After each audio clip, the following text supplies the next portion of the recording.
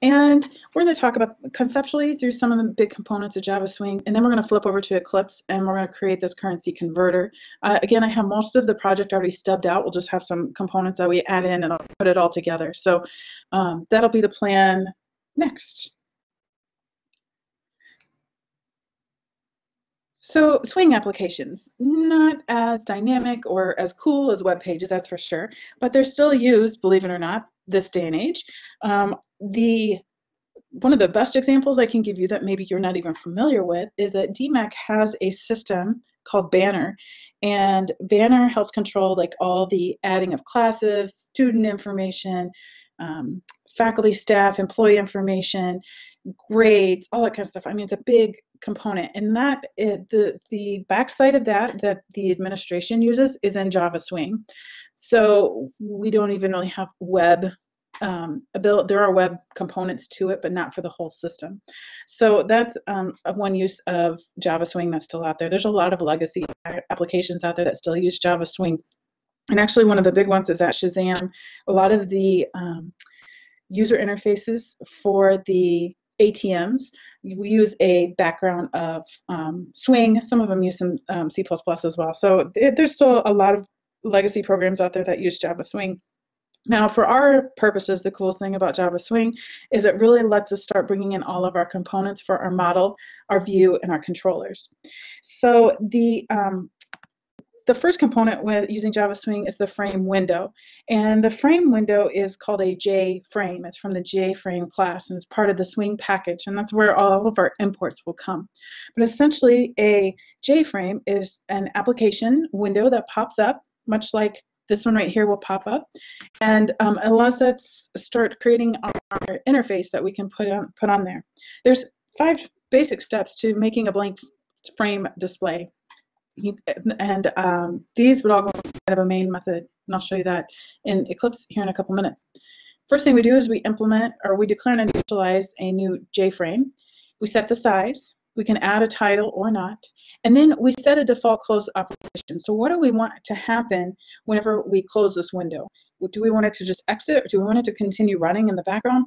For our situations in just about all of our projects, whenever we close the window, we want that project to stop running.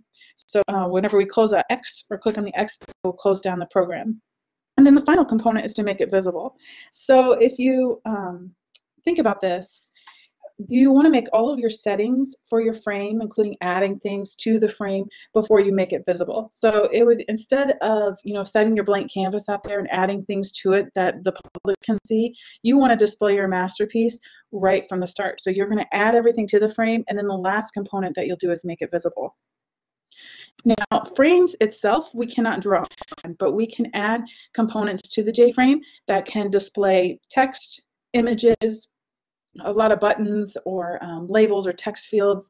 You have to add those to a component, and then we put those components on the JFrame. There are a lot of different layouts. I'm not even going to scratch the surface on layouts because layouts are confusing to deal with. But those are out in your textbook if you want to take a look at them. But if you have more than one component, so if you have more than one button or more than one text field or picture or any kind of combination of that, we have to add all of those components to a panel, and then we put the panel on the frame. Whenever we create the components that we add to the label, excuse me, to the panel, all those go inside of another class that extends JPanel. So it treats this form panel class as a JPanel. We would declare and initialize our labels, our text boxes. If we have graphics that are going to go on there, we would put all those components inside of this class. And then on our constructor for our form panel, we would add the buttons, the labels, the images, whatever we needed to be on this panel, we would add those to this constructor so that whenever the form panel is created, all those components are already on there. Now, your book favors a couple different, well, we're going to come back to that. Once you have the form panel created and all the components on the panel, then you're ready to add that panel to the frame. So this is inside of our main method, inside of a class called Start Program. And this first step and these other steps, I didn't set a in this example, I didn't set a title for the JFrame. I could have, I just didn't to save space.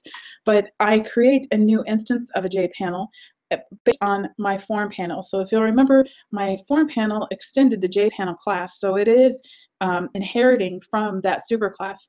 So I'm creating a new JPanel, call it panel, and then I'm adding that panel to the frame. Set the size, make sure I exit on close, and then finally set it to be visible.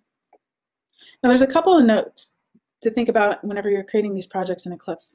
Let Eclipse handle the imports. So rather than you try to type out all the imports and get them wrong or misspell, just let Eclipse suggest, make sure that you're pulling them from the javax.swing package, and let Eclipse take care of that. We want to divide out our classes by function. So I know that we've talked about model, view, and controller earlier in the semester in class. These are how we're going to divide up our packages. By inserting packages into our class, we will put everything that is a model or the business logic for our program will go inside the model. The views, those will be our JPanels, those will be our JComponents, any kind of graphics, those will go inside of there. Our tests, yes, we're going to implement tests inside of this. We'll test the business logic in our model. Those components, those JUnit tests will go inside of a test package. And then typically we would also have a controller package, but as you're going to see, our controller is actually going to be nested inside of our view, which is a little out of the ordinary. Whenever you get into Java 2, it won't happen like that. But for simplicity, and I'll kind of explain it a little bit more whenever we get to it, our views or our click listeners, those things that control how our project reacts, is going to be nested inside of our panel so that we can use the components on the panel. And then, like I mentioned, I always set the panel visible last. Now, one thing that your book likes to do is it likes to create methods and, excuse me, it likes to declare buttons, labels, etc. outside in a class that extends JFrame. And then it will create this method called create components, and it will initialize those buttons, labels, whatever inside of that create components method. And then it will create a JPanel and add the buttons and the labels to the JPanel, and then finally add the panel to the frame. So the class will look something along the lines of this build frame extends JFrame. F should be capitalized. It will declare these variables, these instance variables of buttons and labels. And then it will call this create components method inside of this class that initializes everything and adds them to the frame, and then finally adds the adds them to the panel. Finally adds the panel to the frame, and then it will set size, and this page, or excuse me, this frame will display. Then it will create a viewer class with the main method, because as you know, no projects will run without a main method, and it will create a new instance of the filled frame, set the title, and then finally set it to be true. So this, your book will sometimes favor the extending of the JFrame, but sometimes it will also use the JPanel as well. So you just kind of have to pay attention to whether it's extending a JFrame or a JPanel. But the bones of the project are still there. There's still a frame and there's still a panel, and someplace they're putting that panel on the frame. Now, all of our examples in our text, in our Blackboard course, and I'm just double checking to think through this, but we have favored extending a class as a JPanel over a JFrame to help keep the functionality clear. Okay, so let's talk about event handling. This is probably not a challenging concept to gather. Obviously, you don't just want a GUI up there that nobody can interact with. The whole point is so that you can get data, pass on data, do whatever you need to do with the data. So we can apply listeners to events. And we have all kinds of different event listeners we can select, or we can create, excuse me. OK buttons, we can find out which buttons are clicked. We could put different actions on different buttons so that different things happen. We can make it so that whenever somebody hits enter on a particular key, maybe it computes. There's a lot of different event handling we have available. We just have to make a listener for that and then tell it what we need it to do. So for implementing event handlers, create an inner class inside of the class that contains the elements that you want to listen. So typically this is going to be in our J panel because our buttons are inside of our J panel. That's where we created, declared, and initialized them and added them to the panel. So at the same time, we would create an inner class that implements the action listener interface. In order to use that interface, we have to use its method. It's a nice handshake. By adding that method, we're going to put in the instructions of what's going to happen once that button has been clicked. And then finally, we have to tell it, hey, this action listener needs to listen to on this button. So we'll put that relationship in there. And real quickly, usually we don't use inner classes. We definitely don't use inner classes whenever we are creating super and subclasses. But in this case, using an inner class makes a lot of sense because the listener class is just going to listen on that one button inside of that class. So rather than make 4 or 5 classes for 4 or 5 different buttons, we can just put them right inside of that class. That way, whenever we need to find them or adjust them, they're right there. And the other benefit to making this an inner class is that then our methods inside of that class can use the variables that are already declared inside of that class. So all of our instance variables that include our labels and our text fields and our buttons are already in that class. By using an inner class, we can use the get text, the set text, parse the details out of there that we need to make changes to our program. So it's really convenient. And then we don't have to go searching for them because they're right there inside of that class. This is an example. We're going to do this in our Eclipse example in just a moment, not this particular one, but a, excuse me. This has a public class. Here's our public class, extends JFrame. Here's my opening curly bracket for my outer class. It should be up here. And then down here at the bottom is my closing one. To create an inner class, it just has to be inside of this class, but we want to make sure it's not inside of another method or inside of the constructor or anything like that.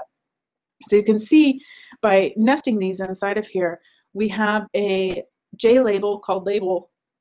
And this inner class can access that label button, that label to set the text because it's all inside of this one class.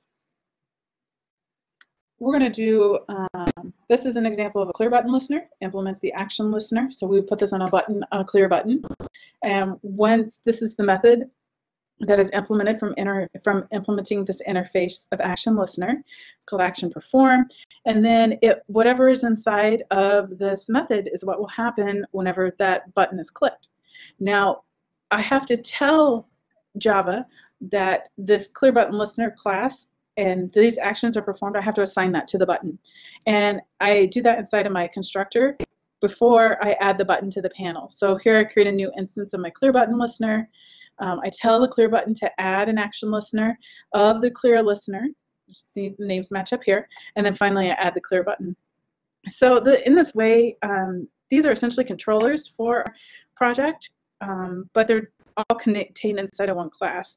In Java 2, we will separate those out by functions. We'll have separate controller classes that the methods will run, and it'll be a little bit more trickier because we'll have to pass models and views around, but it's just not applicable for the simple swing projects in this case.